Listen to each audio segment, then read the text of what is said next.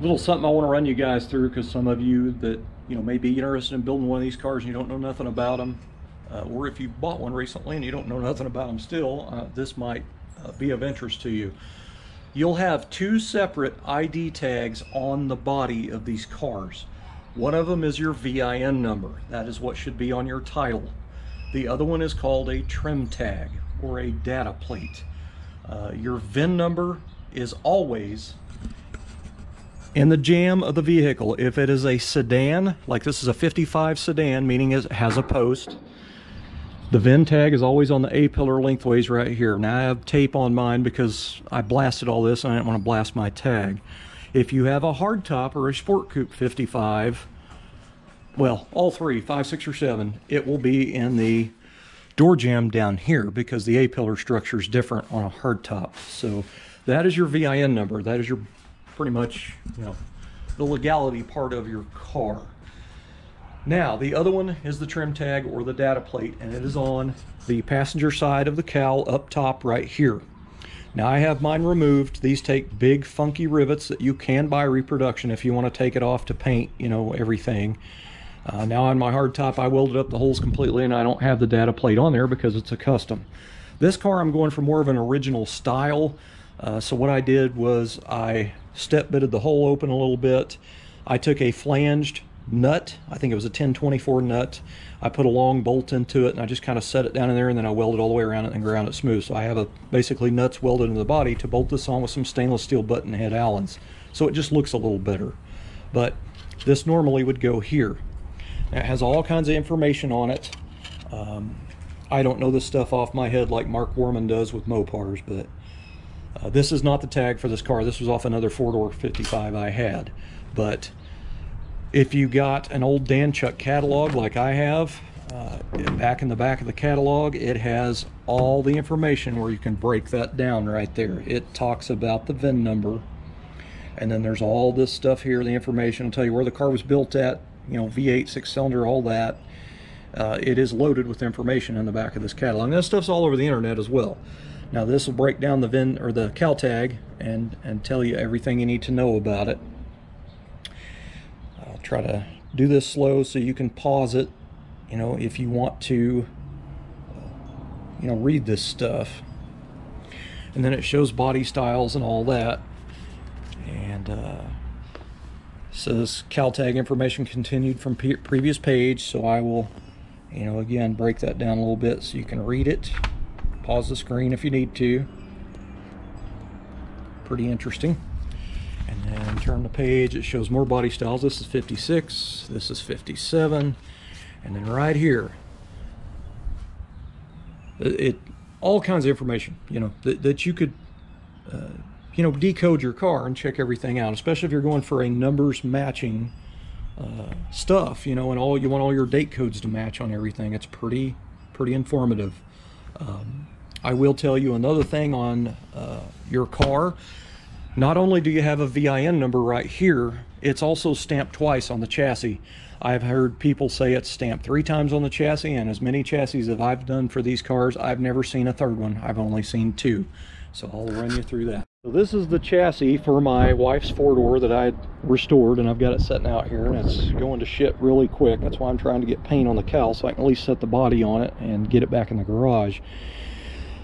This one in particular is really hard to see the VIN number on. There's 2 places on this. Now it's really hard to see, and I can't even hardly find this one. It's usually under the driver's side floorboard area right in here, but back here you can kind of see it. Now some of these are stamped really good. This one is just not stamped very well, but there's your VIN number right there. I don't know if that's the camera's picking up, barely, but there'll be one here and there'll be one up here. I can't believe I can't find that. I'm trying to get the light in it. Here it is right here. You can barely make it out, like barely. But I've seen frames that are super stamped where they're kind of really indented, and that is where your VIN number is located on your original chassis. This is more of the cal tag information, like your paint combination numbers. This is a couple more pages over from the ID in this particular catalog. But anyway, you get over here, it has you know, interior combinations, and it has the number right here. See these numbers right here, 3-digit number. That is going to be your trim number right here. So what am I looking at? I don't have my dang glasses on. I was going to try to decode that. I think it says 510, so let's just look for 510 here. 55. 510, light green vinyl with dark green pattern cloth. So that is this trim tag right here. For that was a 55 4-door I used to have, but you know, it goes through all the different years and everything. So, you know, just in case you need to know. Now, I will tell you, if you don't have a Dan Chuck catalog, they might have this online if they have a website. I don't know. Also, you can go to try5.com forum and join up. It is free. You don't have to pay nothing.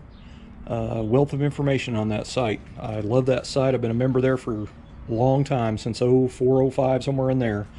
Lots of knowledgeable guys on there. So, you know, if you're just starting out and you have any kind of questions about your car, like if you've drug one in, never done it before, I would highly recommend to join that forum and go in there and read. Now, I will tell you, if you're joining a forum, especially that forum, most car forums are the same way. If you join that forum and you're going to ask, what engine mounts do I need for my Tri-5 Chevy, or 55 Chevy with a small block Chevy or something, don't go in there, sign in, and then immediately ask that question, because they're not going to like that. The reason is that question probably gets asked 20 times a month, so you can do a search. They have a search bar at the top of that page, and you can type in exactly what you're asking, and it'll come up, and you'll be able to read it. Instead of going in there and type it in and waiting for somebody to reply, go that way. Now, if you do join that forum brand new, you've never been there before, and you sign in, again, it's free. I'm not trying to push it. I'm not getting paid to say this. I've just been a member there. I've got a lot of respect for a lot of those guys on there. They help me out many times.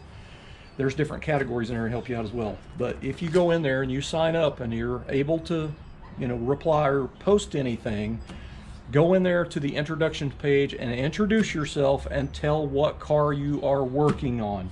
A lot of those guys, later on, you will ask a question and they won't know what kind of car you're working on, so they can click on your name and see that, you know, what you're working on there by doing a search, you know, of your posts or whatever.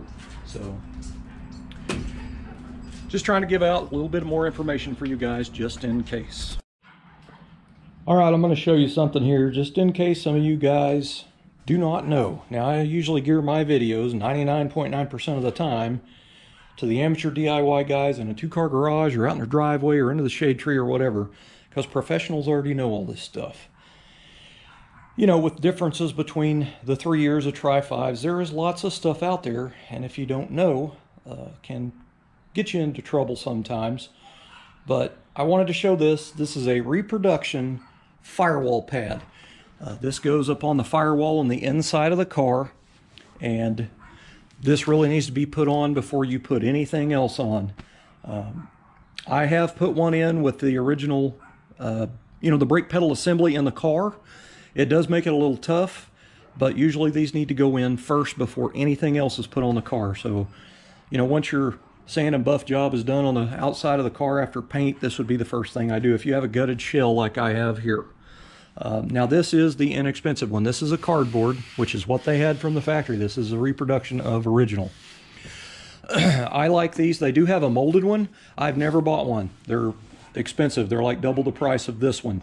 Now, I looked around on eBay trying to find a good deal, couldn't find one. I have always got these from H&H Classic Chevy. So if you want to save a little money, I would go to H&H. Now, when I went to H&H's website and looked at this like a week ago to buy one, they were out of the 55 ones. They had 0 in stock.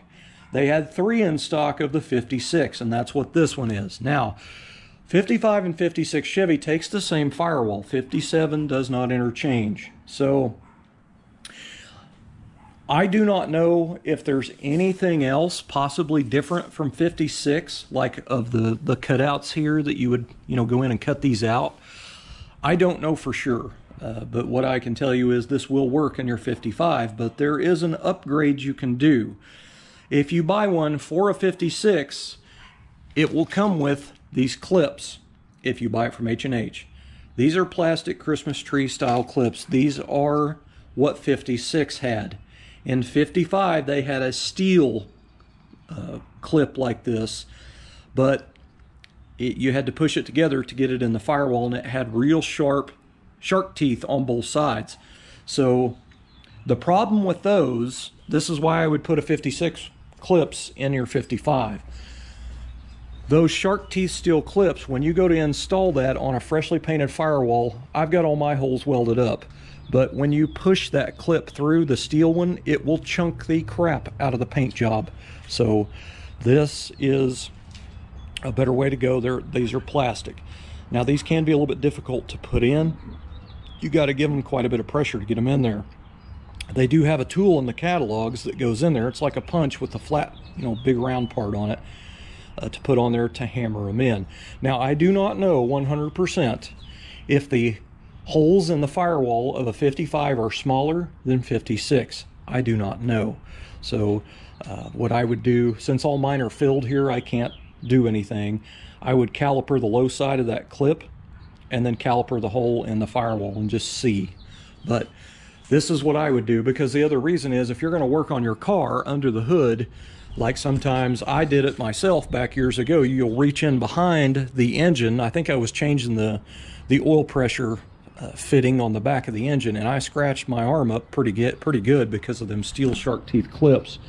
These don't take off skin, so, well, I guess they could if you really got across them hard enough, but so I would, do a 56 one, just me. The thing about these are they have a jute padding on the back to help kind of kill the sound. It's not very thick, but it does have jute on the back of it. But you'll have to go through and punch out your holes and all that kind of stuff. I mean, it looks like there's quite a bit of stuff in here. And again, I don't know if there's something pre-punched in a 56 that a 55 doesn't have, but this will work. Now, what I did on mine, I did a video of this a long time ago, and I've done it to both cars. Where the holes are in the firewall, I replaced that with a 1/4 by 20 bolt. And I think 1/2 inch would be ideal, but all I had here was 3/4 inch. They're a little too long, so I'm gonna have to go in and grind them down a little bit. But I take that bolt and I will clean the CAD plating off the head so you can get a good weld on it. And then I'll take a Sharpie and I'll draw a dot right in the center of the head of that bolt. That way, when you stick that bolt up there where your original clips come through the firewall, you can stick that bolt up here in one of these holes like this, or have somebody hold it. You line your Sharpie dot up with the center of that hole, and you weld it up. Then it's fully welded and you can grind it, and you got a smooth firewall with a stud on the inside to hang that on. Now what I like to use is a little bit bigger washer, about the size washer of that, and then I use an acorn nut, and it'll hide the threads of the bolt. Now you can go and paint that stuff with spray paint black if you wanted to, like a flat black or semi-gloss black, and put the hardware on. I did it on my hardtop. What I really like about these reproduction ones, it's all fresh, crisp, and clean. It doesn't stink, because over the years these things deteriorate and they get a smell in them, like mouse has used the bathroom on it. You're never going to get that smell out of there. But they have this rubber edge sewn onto them, and your carpet tucks under the edge of that. So it looks like a nice finished edge across the bottom of your firewall. I can show you here if it's not too dark in the car. You can kind of see it going across the top of my carpet there, so it looks nice and clean. Now on mine, when I put mine in, the throttle pedal didn't line up very well with the punched hole, so I had to do my own. So I tried to use a plastic grommet on there to make it look better, and it doesn't. I do have something else found that I'm going to try, so I'll have to take that back off and try something else. But you can see the acorn nuts right here in washers. Now I did just do them in stainless, just left them stainless steel and put them in there, but I'm going to go back and pull these back off one at a time and paint them and reinstall them, because it's too in your face really for that. But it makes it nice if you ever decide to take the car back down at a certain point.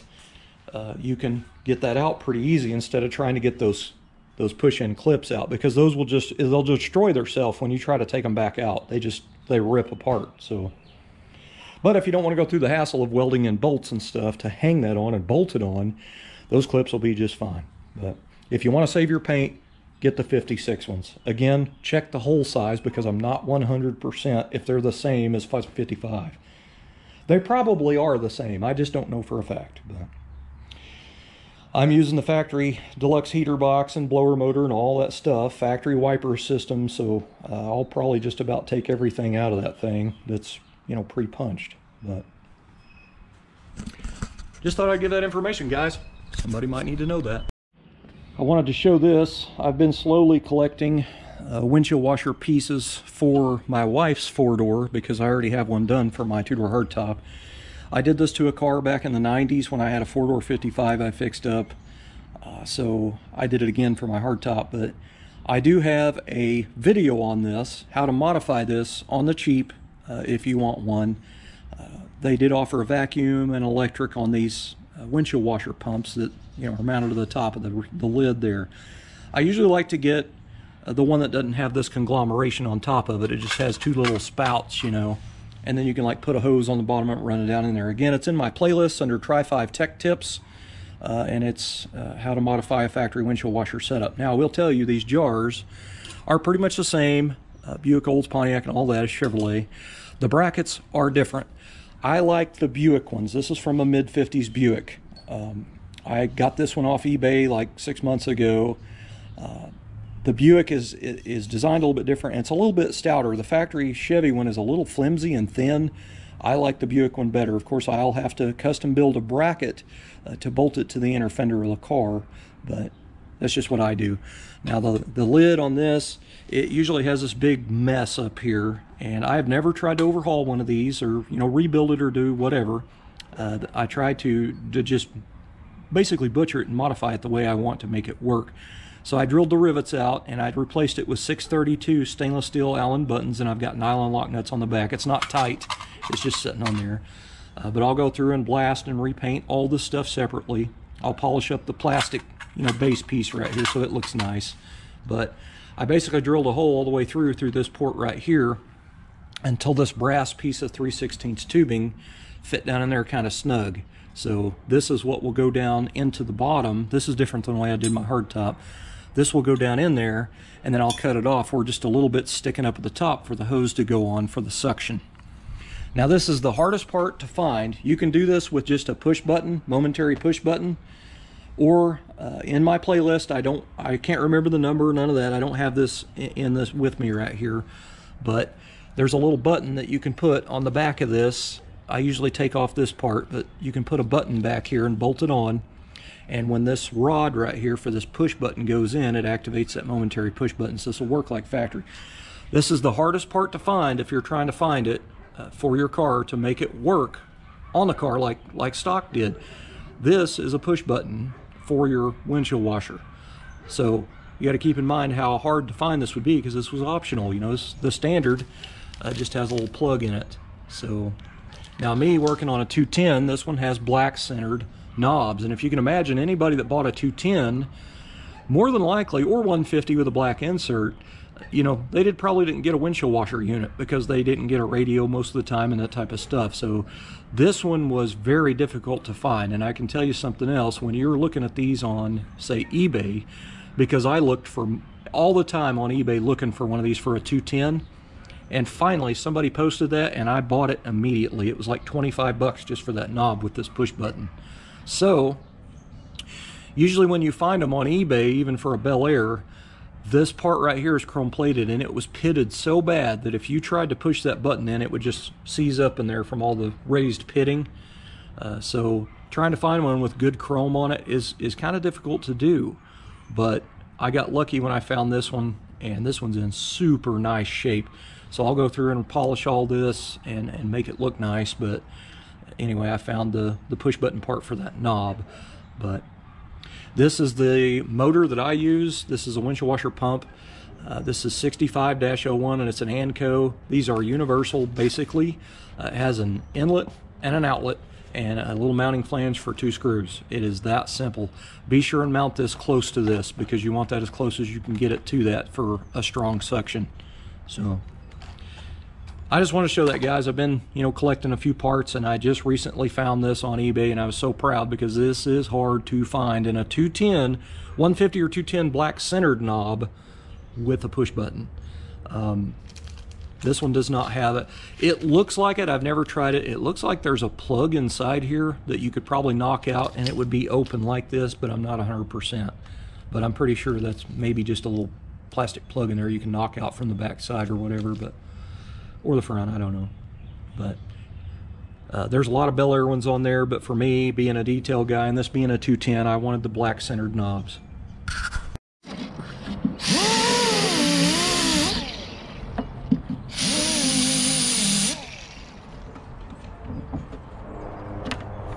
Two down.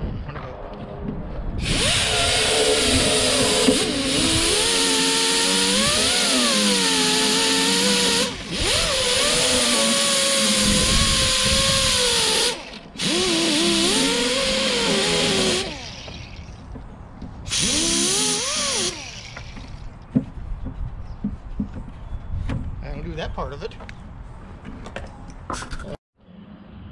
Alright guys, so my neighbor finished up the speaker box here. So, you know, none of the stuff is, the speaker's not screwed in or nothing, this stuff's just sitting in there. That's why I got it leaning it up at an angle.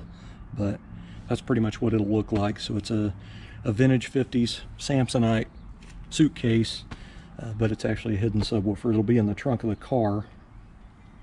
Now when I put this and the other two pieces of Samsonite luggage with it, they'll all be kind of layered in there nicely, but they will be bolted to a little plywood floor I'm putting in the bottom of the car, kind of like this. This is just this piece of masonite, but I will be carpeting this with carpet. But for that car, I've got an original trunk mat that will go in there, but I want to put a piece like this in there and then put the mat over it, and that way I can run, you know, bolts up through, or screws, machine screws up through the bottom, and then put nuts and bolts in it. But they'll be, I've got 3 of those cases, you know, a hat box and then a little makeup box and then that, and they all 3 match. It's the same luggage, so gonna be a really neat unit. I'm pretty proud of that. That's for me being a detail guy, I absolutely love it. Alright guys, I have talked about this in an older video, but I really wanted to show right here something. If you're in metalwork stage and you're restoring your Tri-5, whether it's a 2-door or 4-door, you need to check this before you do any paint work. This is a reproduction set of door seal plates for this car, and I have pretty much figured out that you might as well just weld up your original screw holes from your door seal plates if you're buying new ones, because they don't ever line up. Now I will say they do line up. All 3 of these holes actually line up, but look how far out they are. That'll go in until the screw hole completely disappears. So that thing has to come out to there before the screw hole lines up. So, and it's the same way on the front ones. Same thing, screw holes, they pretty well line up, but it's out to there. And when I shove it up where it needs to be against the body, you know, so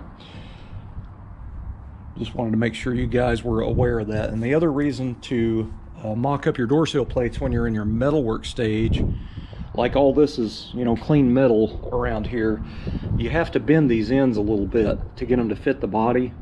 So I'm going to go in here and just use my hands and get these to bend to contour the body a little bit, because it's actually sitting up off of it. But I'm going to slightly bend that for the carpet, just a little bit. But instead of trying to do it after paint's on it and you go in there and try to push that down, it will gouge your paint up. So just thought I'd show that.